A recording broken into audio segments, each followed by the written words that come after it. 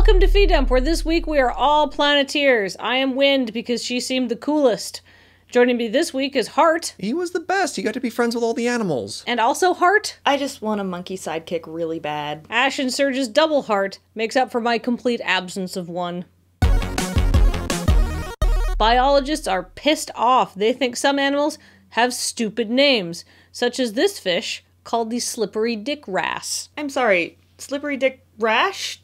Is that an STD? No, I'm pretty sure it's Latin. For what? Slippery dick rash? Actually, yeah. No, wrasses, as in W-R-A-S-S-E-S, are a type of fish, and according to its Wikipedia entry here, is a large and diverse family with over 600 species, the largest of which is the humphead wrasse. I think there may have been a competition a while ago when the species was being named to see how many they could sneak in. Or, it's just like that one guy in the office. Yes, I saw it first. Slippery dick. Slippery dick it is. God damn it. Will somebody get this guy off of the genus classification team?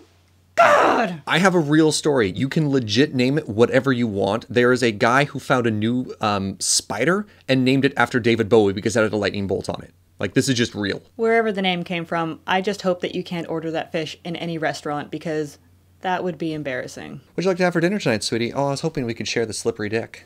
If you would like to find and touch a slippery dick wrasse for yourself, just head to the tropical waters of the western Atlantic Ocean, where the fish can reach a maximum length of 35 centimeters.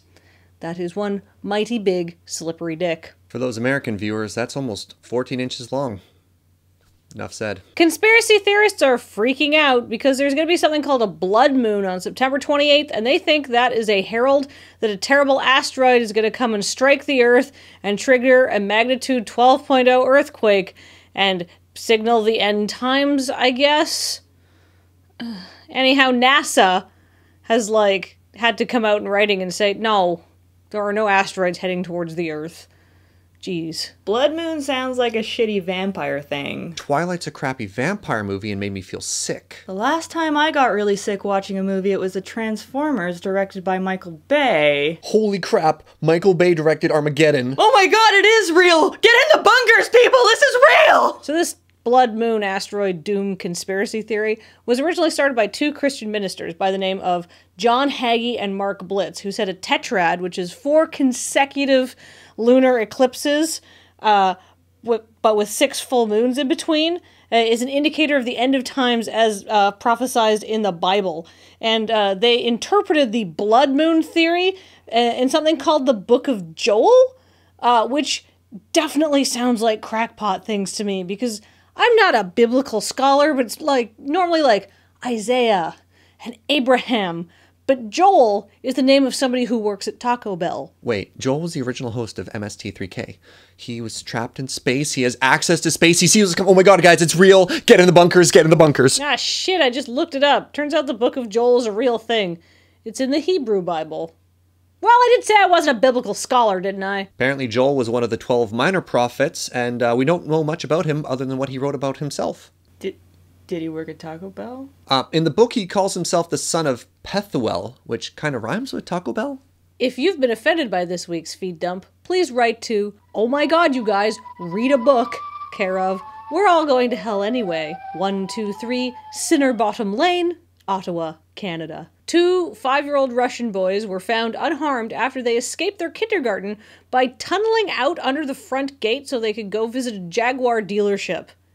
They told police they wanted to buy a grown-up car. That really seems like the plot of the prequel to The Rock. How bad is detention in Russia that the kids literally have to Shawshank Redemption their way out of school? Please tell me that someone's gonna follow these boys through their lives, because if they turn out to be anything less than the world's greatest bank robbers, I'm gonna be severely disappointed. I'm really interested in the workflow here. I don't believe 2 kids could have dug the tunnel themselves. They're masterminds, they're organizing, mobilizing the other children. These kids are going to get up to a lot of trouble. I'm really excited. These kids aren't just a boon for Feed Dump today.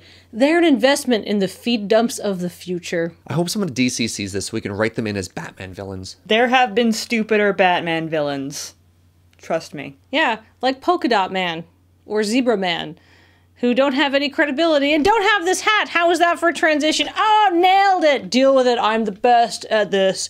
Yeah. By the way, this hat was given to us by Feldheim C at PAX, and it's an authentic Devo hat, in as much as he got it at a Devo concert. Not that it was plucked from the head of a Devo member or anything, but, you know, it's a hat. It looks like this.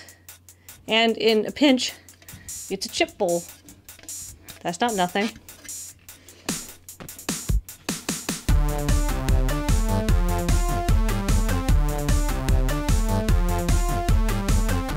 Alright folks, mark this on your calendar because this is probably the first and only instance where marine biologists and the sex toy industries could just come together and make something amazing.